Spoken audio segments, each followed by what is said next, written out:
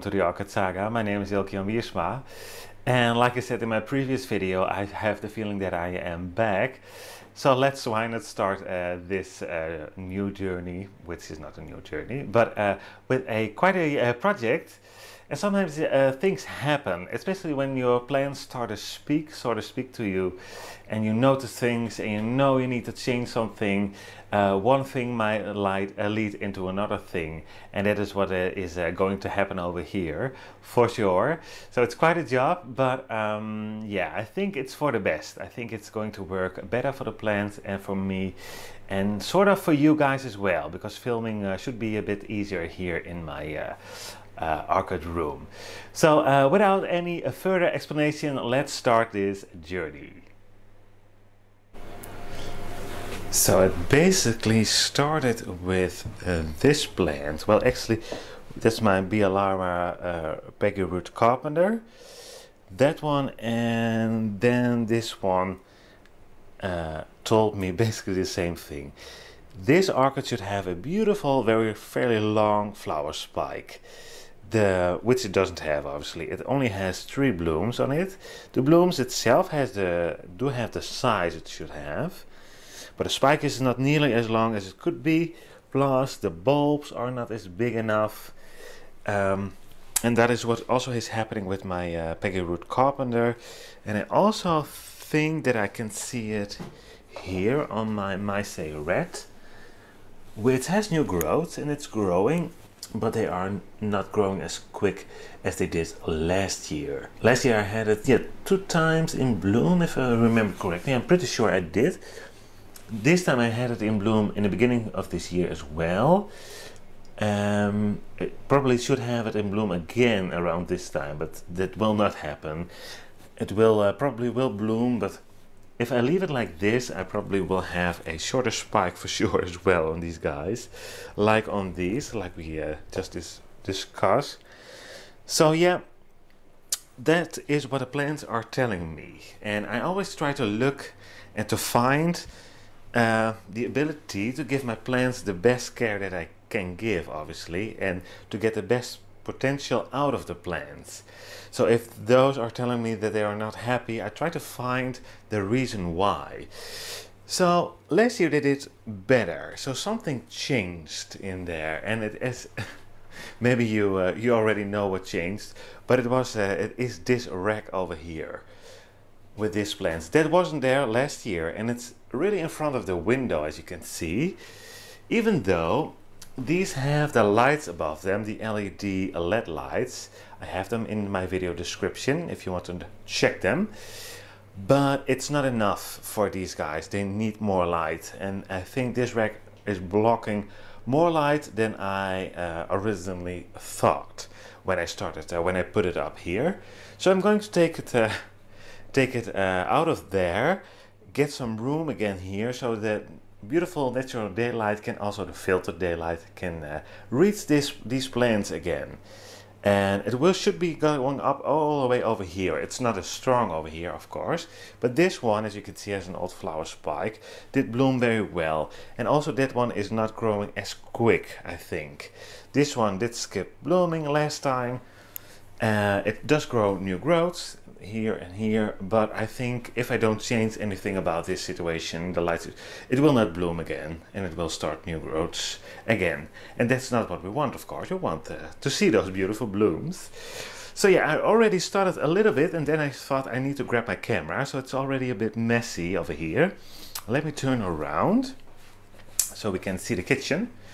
And that container where I prepared the water in from the orchids was over here. So basically the only thing that I did is I took it and put it over there, and I had some pots just standing there, just some orchid pots. The Phalaenopsis, the bigger ones, were over there, so I just put them in that cabinet there, created some room, and I needed a spot for the hose, so just put it there. These LED lamps are broken, sadly, so they can go away. I will clean up the floor, and then I think that I will put this rack aside these guys, because this is my uppotting area, And I will put it back over here, where I had it in the start of my channel, when I just started growing here in my orchid room. And I like the setup. It's very easy because I have the kitchen as well behind me, so I can grab my stuff. I can flush very easily over there. Plus, a big plus for me as well, if I stand over here behind the table, I can put my tripod over there. So filming is way easier then, because I have way more room. Now I try to fit in my tripod over there or just in front of the door, and it's just not very easy. It's not very convenient, let's put it like that. So that's a big plus. That's not a reason for the change, obviously, but it's like I said, a bit of bonus. And then I have this sort of empty wall. As you can see, I did put up a curtain when I started growing here, just from the start. Plus I have this backdrop. That is a very nice corner to take pictures of my plants. I like to take pictures, especially if they are first-time bloomers, just to have some record of how they look for on my computer, and I can use it in my videos or on social media or something like that. And that's a very nice spot, I think. I do have a bit of extra light here to make it a bit easier to get good pictures. And I could put my plants on this one, put that in front of here, and something like that, or something else, but at least I have a beautiful backdrop for the pictures. So that's basically it, and that's basically the reason why I want to change this all here. So I have quite a lot of work to do, but I like it, and I think it will get better. So I'm going to start to do this job, and I will see you afterwards. Bye bye. Yeah, a sudden, oh no, not a sudden, but a move can not go without casualties, of course. So what just happened was my water can broke, or my water container. And yes, I did almost fill it up to the top. I just was ready to water my orchids. So, as you can see, the whole floor is wet. Me and my husband, we just dragged it out of the orchid room. Everything was wet. But anyhow, we keep on smiling. But yeah, it's really broke, as you can see there. But there are little wheels, and that wheel broke, so the water did come out completely. Well, almost completely. Anyhow, let's continue. So let's get going again. There's something over here that I would like to change as well. I'm not completely sure if it's going to work, but this carnivore plant, which I think is beautiful, but it's growing, getting very big. It has several directions of growth, and it's kind of in front of my Cymbidio orchids, and it also will get in front of my Phalaenopsis over here. So I thought maybe get this one inside the orchid room and put it basically over here at this corner. Now we have more room here, which I will show better later on in this video, but maybe that looks nice. Did you see that odd flower falling while we were talking? But anyhow, so it may look nice here, and yeah, have a little bit more room to grow and not be in front of other plants, other orchids that need the light as well. So I'm going to try it and see how it looks. So there she is, and she's getting quite some light from that window. We just did clear up. Well, actually I did. But yeah, as you can see, it's also getting some filtered sunlight, which this one likes. It's just next to the ceiling fan. Not touching it, luckily. So yeah, it could be growing here on this spot. So far I'm liking it, but you never know. I just need to try it. Let's have a look from this side. I think it really looks nice, and there's still quite a lot of room for me to put up my tripod and walk in front of it, and I have my room here, because first I thought putting it here, but yeah, it does get a little bit crowded and it's a bit darker here. So I thought, as you can see now, the sun is coming through, that it gets beautiful light over here. So that's a beautiful addition, I think, to the orchid room. And those pictures, yeah, those are laying on the ground, but those are going over anyways already. As you probably can see, they start to brown up. So that's not the end of the world. And she should make quite a lot of more in the near future, I think. But this one firstly started to really start to grow. So yeah, it's a beautiful plant. Let's keep it here for now, and let's see how we like it over here. So just a quick update over here. It's a little bit messy, but you can see we have a lot of more room here. So and you can probably see that now my Cymbidium is getting way more light. It's beautiful. It's better for them to get them to grow and to flower them. So yeah, I'm happy. I really like this. It's a little bit messy. I would need to work with that, but it's always, yeah, you have some stuff around that needs space as well. But anyhow, the plants here, and I can now clearly see my wall again, fell wall. Yeah, this is looking better. So here we go, you guys. This is one of the biggest changes. My up-potting table was over there, and it's now back here. And this is how I started. It's kind of funny, but it really works well. I have everything around me. I like to floss my pots after repotting, just to get dust out. I have my fertilizers over there, so the seaweed, the watering cans, the RO water over here. So yeah, this is a very handy setup. I have no idea why I changed this back in the days, but I did.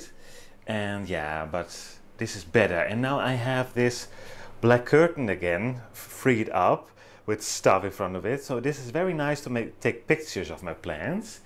And I also like to use this backdrop over here, which has the bricks on them, which I do personally really like. So that's also what I use to make pictures of the flowers, especially the flowers, the plants. And I like to use those pictures for my thumbnails, for example. You see them a lot over there. But that means that this area has way more room. So obviously my Miltoniopsis area, that's the door into the greenhouse, and I had my table over here. So I was always finding where to put my tripod. If I just needed quickly something out of the house or the greenhouse, I needed to change everything before I could enter those doors again. And yeah, it feels so much better, absolutely. So, and then, look at this. We have some sunshine. Can you see the shadows over there of the plants? How much more light we have getting into the orchid room again. So yeah, even though it doesn't show up as much on camera, but I can see that also these areas over here are lighter again, but especially the ones in front. So I can work with that. The ones that don't need as much light I could put over here, which I did, and the other ones over there. And the big ladies, whoops, look at this. Filtered sunlight, of course, but directly on the leaves. And I am pretty sure that these are going to grow again, way stronger. And I can tell it by how quickly they will drink their water from the reservoir. They did grow, but not as much as they did before. So I think I will see some results out of that quickly. This has beautiful light on it. The conifer plant we just saw and talked about, and once again, look at the shadows. Beautiful, a very beautiful indication of how strong your light is. Have a look at your shadows. And earlier this day I have some footage, I think, but these plants did get even on the floor also some direct sunlight. So if I had the footage, you will see it now, but yeah, it's beautiful, absolutely beautiful. And then to think that it started with this one and this one, my Bialara Peggyroot Carpenter over there, and this beautiful purple one with a very long name. But yeah, how beautiful, right? If you start listening to your plants. So I hope next time they will bloom, next new growth will get bigger, and the blooms will the spikes will get longer again, and also these guys. Well, basically everyone, but those two, of course, because those are the whole reason of the change.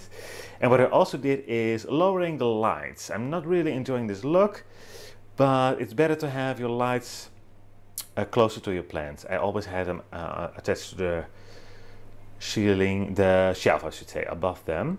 But I did lower them so they're closer to the plants. That should work also better. I did change it over here. I did get myself a new container. This one is a little bit smaller but a bit higher. So this one is very convenient to only use as much space. No, not too much space, I should say. From the corner, a big roll of paper over here. Don't ask me where to get this paper. It's a gift, so I have no idea. But it's very nice stuff. It's very strong and absorbs a lot of water. And then, of course, I need to do something with the hose over here. It's a little bit messy. Not sure how to get it a bit better, but that's the only downside of a hose. For the rest, it's all positive, if you ask me. Oh yeah, and of course, we have here, like we just discussed, my operating table, but I did put some extra light over there. I just need to adjust this one, so it's not so you don't see it as much. That's a minor thing, so that I will do that. And I can do it with this one, just attach it somewhere. And I did connect it with this lamp, and let me demonstrate you guys the change. If I put on the lights for especially the pictures over here and filming over there, so much better light. I hope you can see it here, and lots of room to put my tripod on over here. So yeah, I'm really looking forward to do my next uppotting to see if everything goes as planned. The only thing that might be getting a bit annoying is the glare and the reflections over there. So you can see my waving, but maybe if I can adjust the camera a little bit like this, something. I'm not sure. That's something to work with. I don't like that. That's annoying. So yeah, we'll figure something out. Or maybe I can put something in front of the glasses over here, but I like the look so I can see my pots. It's silly, but yeah, I don't mind look at them, but maybe I need to adjust it. Who knows? We shall see. So yeah, beautiful. Was a bit of a job, but as you can see, the results are phenomenal. This is a sort of almost a theme for me, apparently, because I did it almost every year when I was filming my art tutorials as well. Just cleaning up the art studio and get things moving around, try to get things a little bit better. Just first think, what do I want, what do I like to have in my room, like a separate spot to take pictures, better lighting, all that kind of stuff, and then look if it even is possible. Sometimes it is just not possible, but I like to almost like plans, get the best out of your plans. So be very efficient, basically what I'm trying to say about your room. And yeah, losing light, no, that's not a great idea. So yeah, I'm happy. And there were some casualties, but the floor is now very clean. Oh my god, there was a lot of water, you guys. There was a lot of water. So, but anyhow, we just took it out, the bucket, and into the greenhouse. And it doesn't matter over there if the floor gets wet, because it happens every year if we have a lot of rain, especially in fall. Not in fall, in autumn. Sorry, in autumn. Then we have more rain and the floor gets wet anyhow, because of the water from outside. But yeah, I cannot wait to start my first repotting over here on my new setup. Because I'm not completely sure, but I might introduce my old camera as well. Maybe I can put it on the uppotting table so I can do better close-ups of what I'm actually doing with the roots, media, uppotting, etc. Not completely sure if it's going to work, but it's something that I have in mind. So if you are interested in that, keep an eye open. I will address it in my first uppotting video, if I'm going to do it or not, if it even is possible. But I have that camera laying around, so why not try to use it? Maybe I can switch between cameras and try to make my videos a little bit better. Maybe. Anyhow, you guys, nice project. I hope you like this video as well.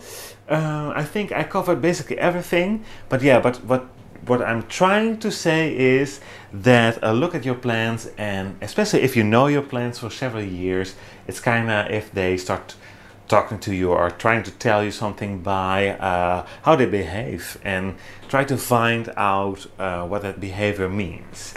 and always try to get the best out of your plants, like in life for yourself. I think try to get the best out of you and out of the people around you is very beautiful in general. Anyhow, I'm just happy, so that's why I'm starting to chat a lot, but I'm going to quit now because otherwise this video will be way too long. Thank you so much for watching. If you like this video, please give it a thumbs up, and if you didn't already have, maybe you want to subscribe to my channel, and of course I really hope to see you at one of my next videos. Bye bye!